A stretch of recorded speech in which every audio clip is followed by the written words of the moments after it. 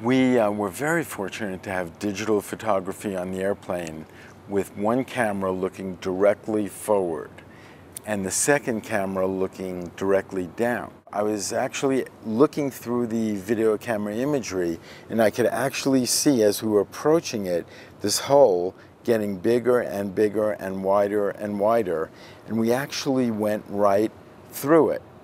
And we went right under the hole.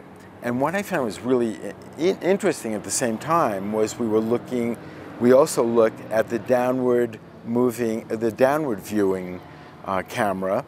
And what we could see is just as we crossed underneath that hole, you could see a big band of snow precipitation directly underneath it and not on either side of it.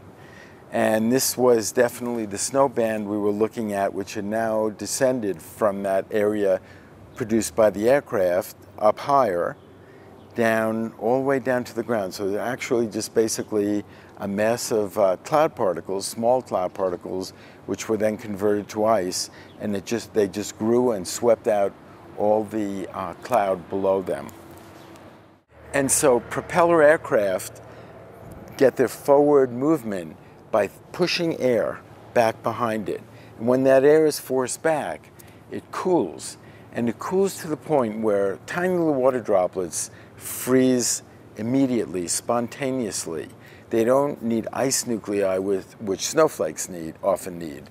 What happens with a jet aircraft that flies quite quickly, and any aircraft, but especially a jet which flies fast, is that air rises over the wings, and that causes cooling.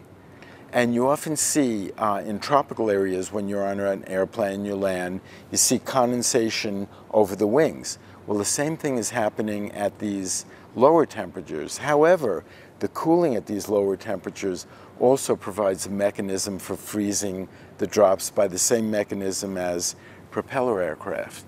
And because jets fly high, often above the level where this is an important phenomenon, you don't observe it much.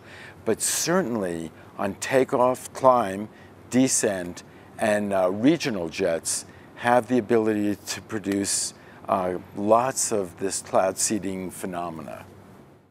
It's not a major source of snowfall production at the surface, but certainly in regional areas it can be important.